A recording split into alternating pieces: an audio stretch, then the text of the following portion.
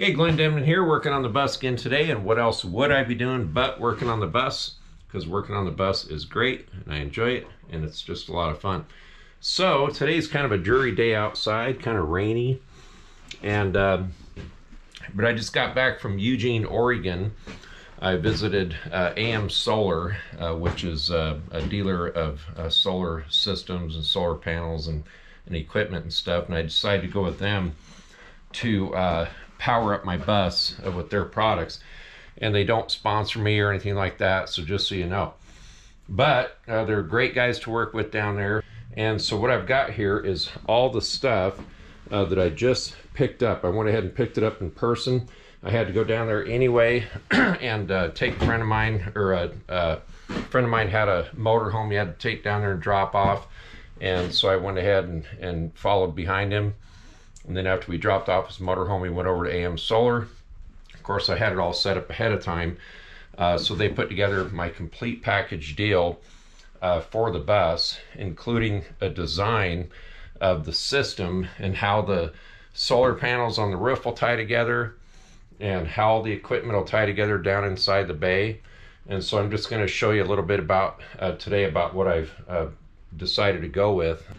So just to start, I got the Victron Energy Multi Plus 2.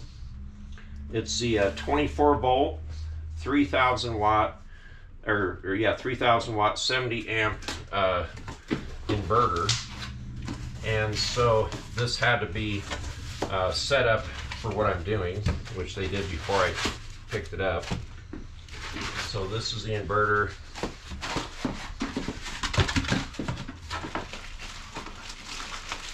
Which what I'm going to do here, I'm just going to take this stuff out, just kind of look at it for now, and I'll be installing it sometime later, obviously.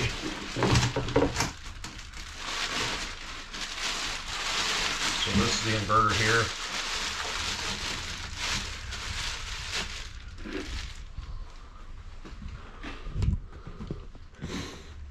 So the Multi Plus 2. This panel here down at the bottom comes off, and that's where all the connections go in, and you can see how all this stuff works on numerous YouTube channels on the web, and I'm not going to go into all that, but for me, I think it's going to work great, and I'm pretty excited about it. So that's the inverter.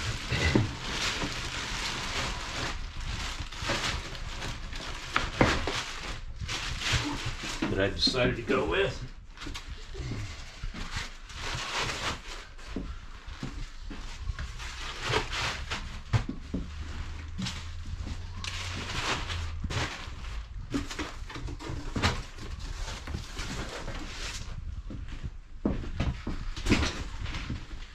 Then I've got two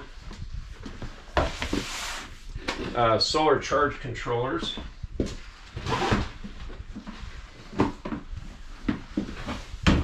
Victron solar charge controllers, the MPPT 150 85. I believe it's 150. I'm not sure. I don't remember what the numbers actually mean. Believe me, I did actually research this stuff. And so the reason I have two is because my panels on the roof are going to be divided up in basically into two systems. So I have a set of panels for one system, set of panels for the other system, then this will all eventually tie together into the Multi Plus.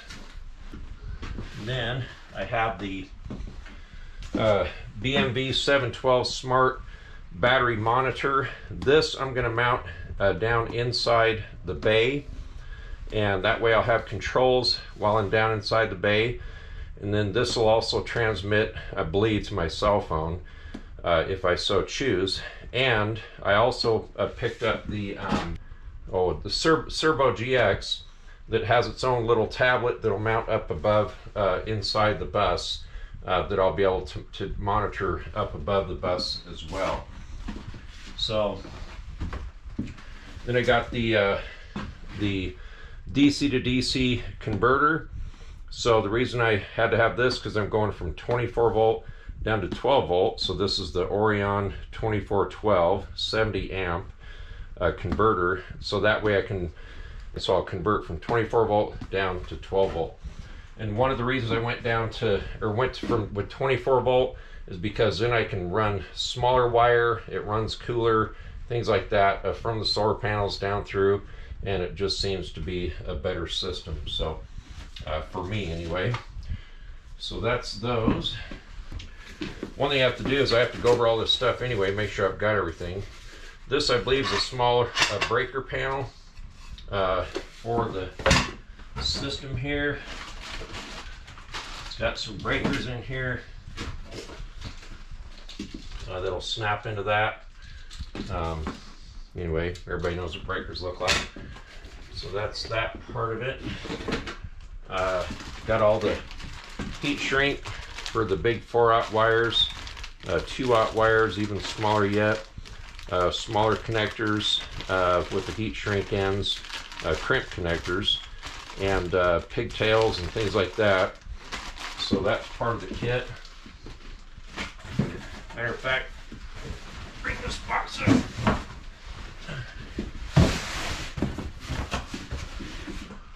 So breakers, die core, lap sealant. So it looks like I have a couple of these kits here with these heat shrinks and the connectors. I believe these are for connecting the solar panels to their wire that gets you into the combiner box on the roof. So there's a bunch more of those heat shrink tubes here. As you can see, this is going to be a lot of work. So some of this stuff, I don't know what it is yet. It says mixed parts. So I'll probably just break that open, see what that looks like.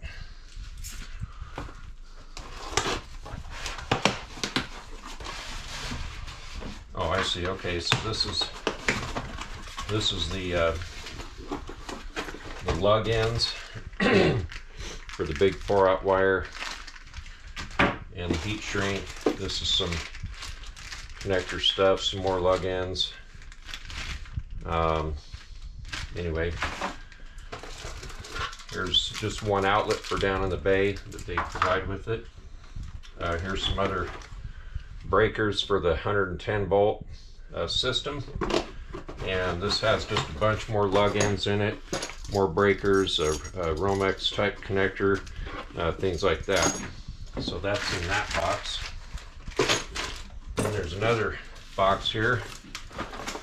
It says I think this is the charger from the alternator. ALT CL1230, maybe, I don't know. I'm not sure what that is. Oh, well, never mind. I mean, it did seem like kind of a small box, but anyway, but it's just got some more connectors here, some more heat shrink for the big 4-aught wires. Here's some connectors for like 2-aught wires, bunch of those, other miscellaneous parts. This here is something to do with Victron energy, unless it's just a box used for other stuff, I don't know. Okay, so it's got some kind of a funky device here that I'm sure I'll figure out what it is as I go along. Now, a lot of this stuff, I don't even know what it is yet, but they also provided a design with all this stuff, with schematics and everything, so I'll know what it all does, where it all goes. Here's some more breakers. I think these are probably for smaller 12 volt or 24 volt stuff or whatever. And then this is the big coil of wire here, which looks like about a 6 gauge. This box I already opened earlier. So this has my Servo GX for, I can monitor my tanks, and it'll monitor my my battery system and my whole power system. So that's the kit to hook all that up.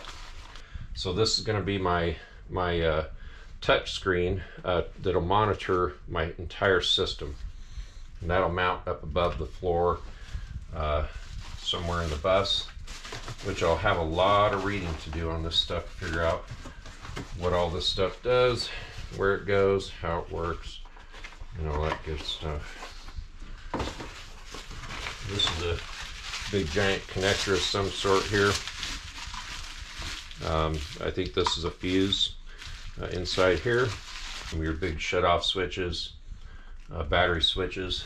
I've got 2 of those in here, maybe more. Oh yeah, guess I've got another switch here.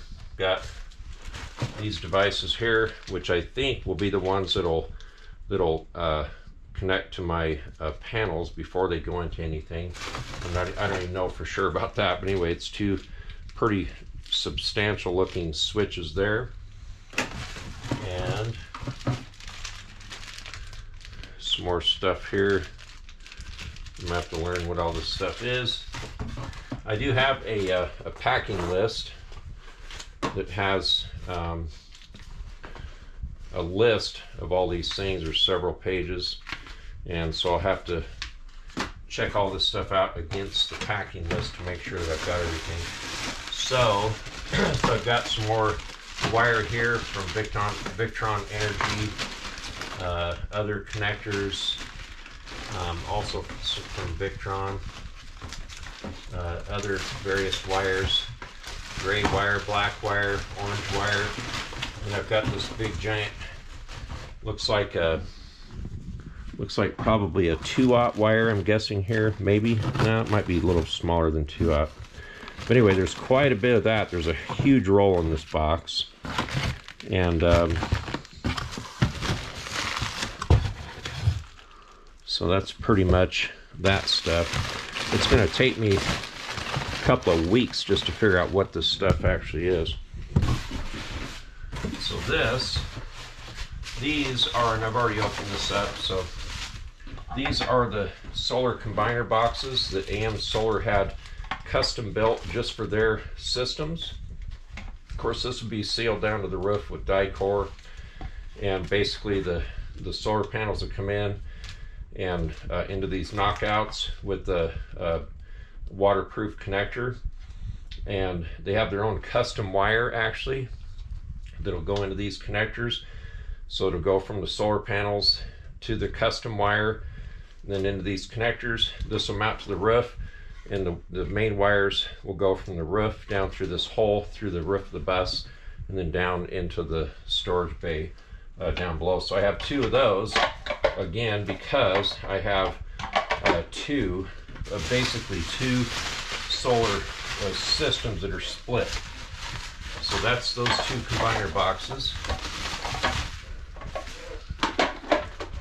And then again, some more wire here.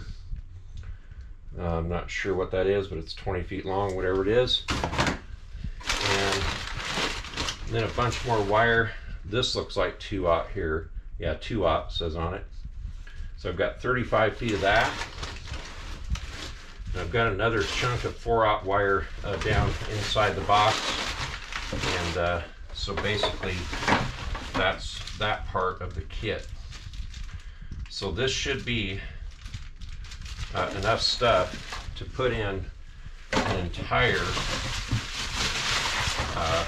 inverter and solar system for the bus. And then for now, I've got 4 100 amp hours Life Blue solar or lithium iron batteries, and so these are pretty nice batteries. I mean, they're the ones that AM Solar sells.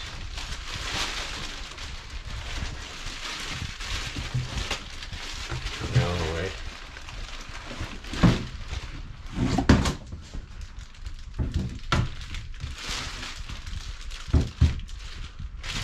So it's the Life Blue panels or batteries, and these she showed me before I left their office how you can take this here and you can just hook it up to your phone, or just put the numbers of the battery inside your phone, with an app, I suppose, and you can tell exactly what the charge state is of each individual battery.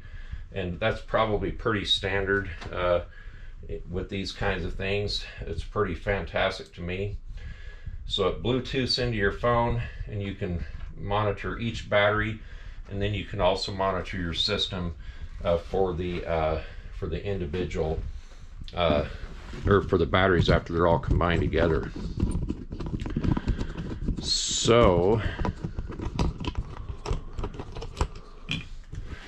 basically what I'll have is I'll have the 2 light blues wired in series, 2 more light blues wired in series. I've got 4 of them for now. That's 400 amp hours.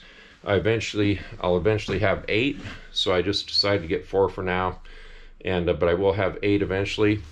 And one thing about when you go with a 24 volt system, you can't just add 1 battery at a time. You have to add at least 2 batteries at a time, because you have to have 2 in series, and then those will go in parallel with the other sets.